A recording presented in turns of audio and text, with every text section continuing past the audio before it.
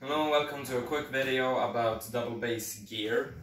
I'd like to talk about magnetic pickups, string bumping, and how I plug my magnetic pickup into a Shadow Rockabilly Pro system.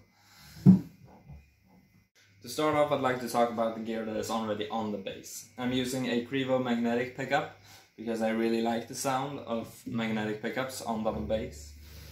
I've got that plugged into a Shadow Rockabilly Pro system. This is quite new. I used to play just the Krivo pickup and you can use it that way. The Shadow Rockabilly Pro system I use to mix the sound of the notes coming out of the magnetic pickup with the sound of a slap pickup at the back of the fingerboard.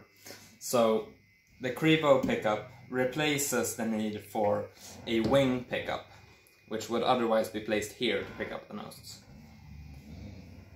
Before I change the strings, I would like to do a small sound test of what the bass sounded like as it is now, so that you can hear the differences between this and the bumped strings. There are some negatives to bumping your strings. You might get buzz and you might lose tone. So I'd like for you to compare to see what works for you. It's a compromise between playability and sound.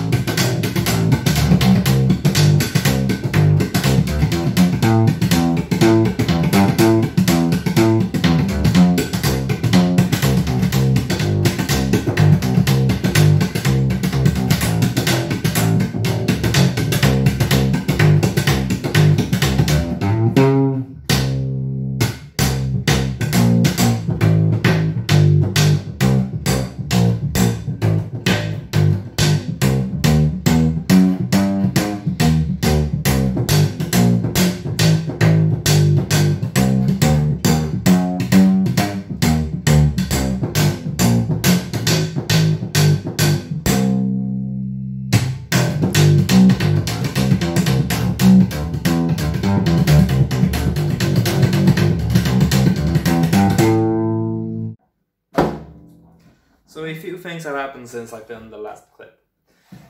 I bumped my strings and they feel great.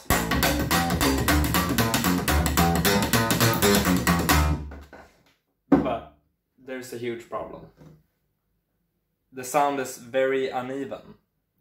And that is because I didn't know the difference between steel rope core strings and steel core strings. Solid steel core strings.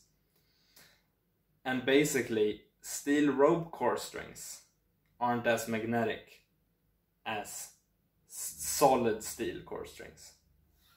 And what I mean by that is this.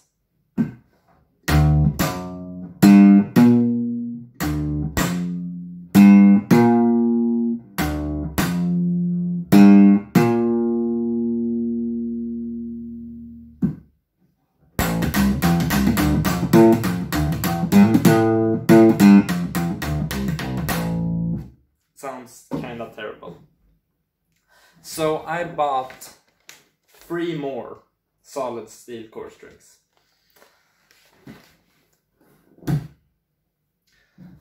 That will let me bump my strings and I will get way more volume.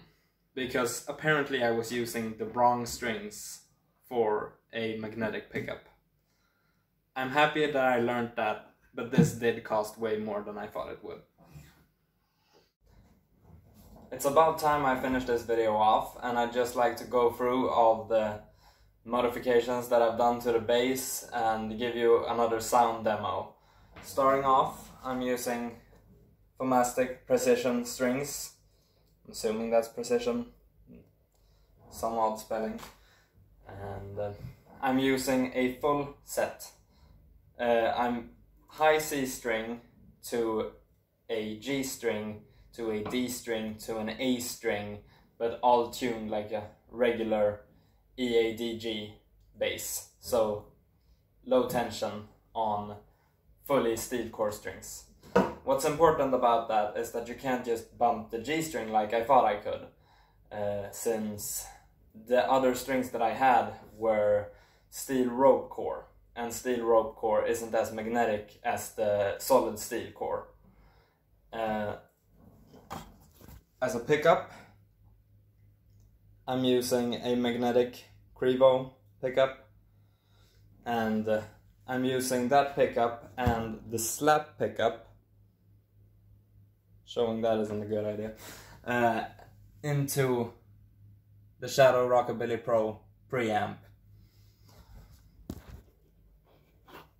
That's about it. I've played this setup on quite a few shows in between the videos, and I'm quite happy with it. Time for a sign demo.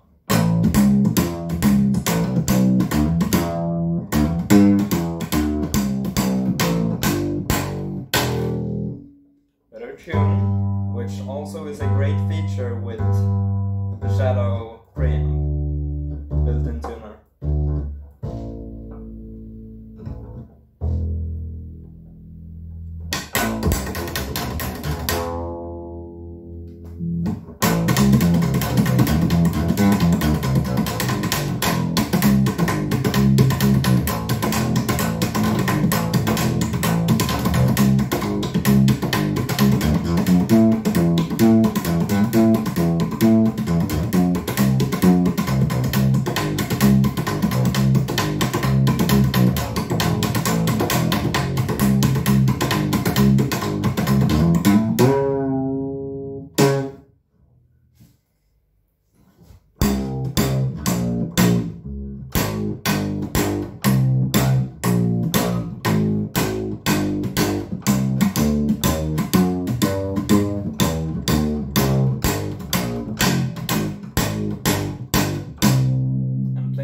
Cat strut there.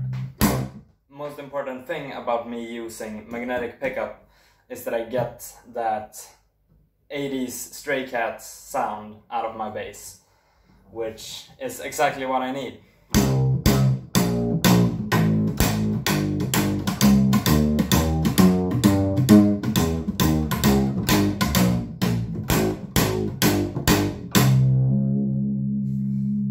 With the low tension strings that I get from the bumping, I can play all my psychobilly stuff.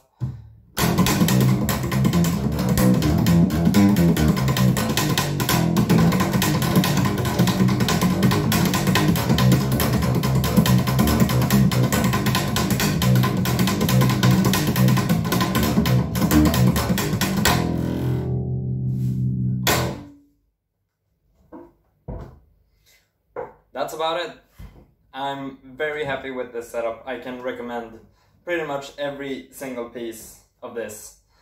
It's also worth mentioning that I had to solder my own adapter cable for the output of the Krivo magnetic pickup going into the 2.5mm jack of the Rockabilly Pro preamp. Those cables that they do sell are quite hard to find, so I just made my own. It didn't take too long and it was quite easy to figure out. So thank you everybody for watching, and subscribe if you'd like to see me turn this bass into a Frankenstein's monster psychobilly bass.